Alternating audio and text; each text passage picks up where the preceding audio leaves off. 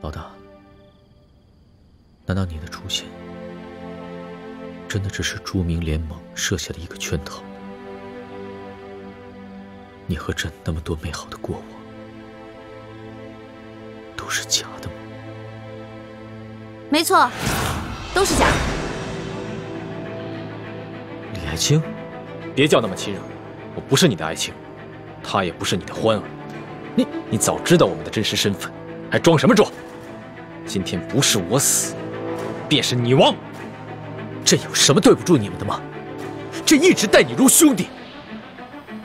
欢儿，你跟朕那么多过往，都只是逢场作戏，都是欺骗朕的吗？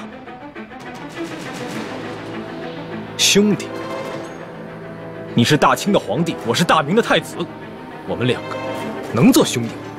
欢儿，我是南明靖王李定国的女儿，我会爱上你？可笑！我真正爱的人是我的猪哥哥。你们为何要如此对朕？朕待你们一片真心呢，你们辜负了朕，辜负了朕的！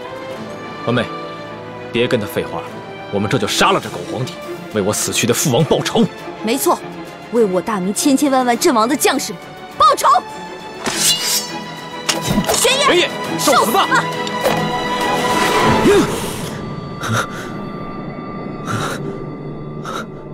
皇上，您是不是一宿没睡了，累着了？真没事。所有图到了没？哦，一直在外面候着呢。宣他进来。这，慢着。皇上还有什么吩咐？朕饿了，你亲自去御膳房，取一些朕平时爱吃的小点心来。这。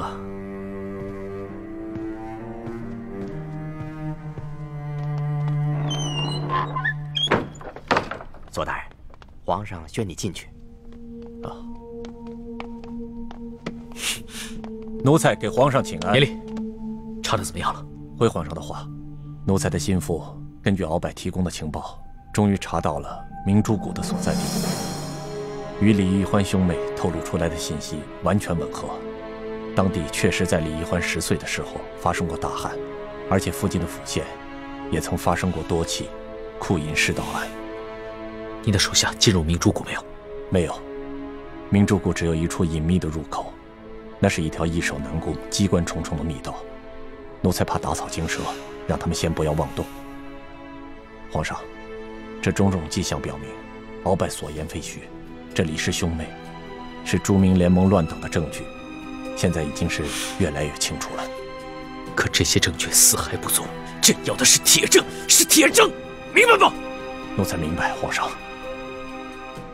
可是皇上您要什么样的铁证呢？鳌拜不是有一个卧底叫黑狐在明珠谷吗？朕要亲自见见他。奴才这就安排。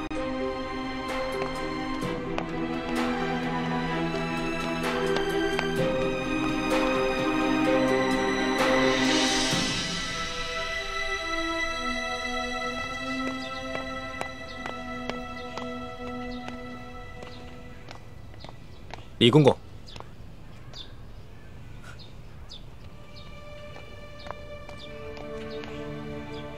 什么事儿？康熙可有什么异常？皇上现在正在召见索额图。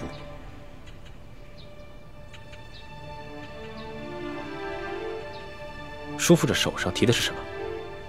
哦，皇上说他肚子饿了，让我亲自去御膳房给他拿点平时最爱吃的点心。往日康熙若是要传膳，都是吩咐你一声，你让手下的小太监去办就行了。今日为何让你亲自去取？难道是跟索额图在商量什么隐秘之事，故意把你支开？我也觉得好像是皇上故意把我支开的。难道皇上对我也起疑心了？不可能，叔父跟我和易欢的关系，除了义父，没有外人知道。康熙更不可能知道。皇上平时如果跟机密大臣商量什么军国大事，也会把身边的人支开。说不定他正跟索额图商量什么其他的要事。但愿吧。眼下康熙跟太皇太后没有什么异常，但我们切不可掉以轻心。叔父，你要帮我多留意一点宫里的动向，我正在想办法筹集人手，刺杀鳌拜。简青，我求求你们，还是从紫禁城中撤走吧，太危险了。我都一把岁数的人了，我不想再天天的受惊吓。不行，事情还没有明朗，就这么撤走的话，损失太大了，我没办法向义父还有师傅们交代。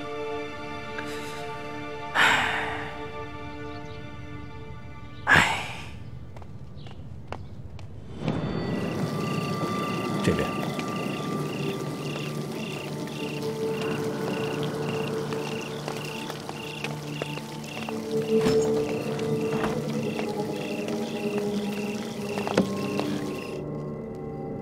你就是黑狐？回皇上，奴才正是黑狐。你既本是八旗子弟，为何只肯效忠于鳌拜，却迟迟不肯主动与朝廷联系？奴才也是迫不得已。鳌拜执政多年，掌握了奴才家族大大小小的把柄，所以奴才不得不受制于鳌拜。这些年来，奴才只能和鳌拜单线联络。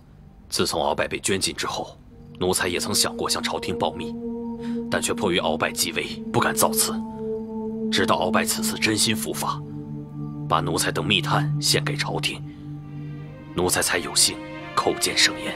抬头说话。谢皇上。你把李欢他们二人在明珠谷的情况细细禀报于朕，绝不得有半点隐瞒。这李建清本名朱慈轩，是前明永历帝的最后一个儿子。永历帝的其他几个儿子都在战乱中失散了，下落不明，因此朱慈轩就被李定国那帮前明余孽们奉为了前明最后一个太子。这李易欢是李定国的小女儿，和朱慈轩是同年同月同日生。据说永历帝留下遗诏，为朱慈轩和李易欢从小定了亲，所以李易欢又被这些前明余孽们尊奉为未来的太子妃。他二人从小青梅竹马，一同长大，感情深笃。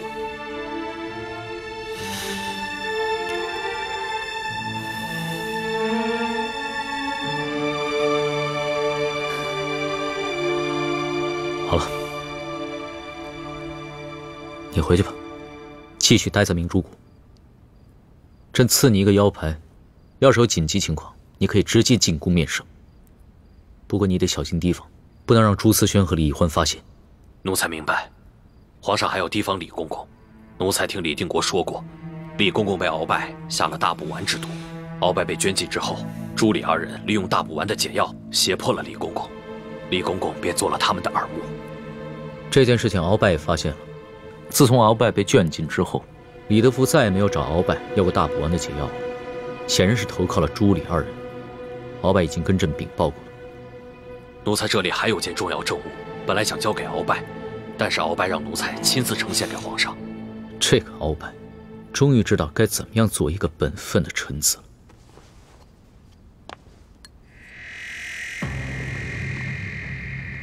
皇上，这就是3把金钥匙其中之一，原本是在吴三桂手中。吴应奇护送永历帝的遗物进京途中，被李易欢的师姐樊千影调了包，钥匙落在朱慈轩手中，所以奴才才有机会又从朱慈轩手中调了包。也就是说，现在吴三桂和李定国手里的金钥匙都是假的。这把金钥匙才是吴三桂绞杀永历帝后，从永历帝身上得到的赠品。好，你做得很好。待朕剿灭乱党之后，必将重重赏你。奴才谢主隆恩，奴才不便在此久留，奴才告退。去吧。谢皇上。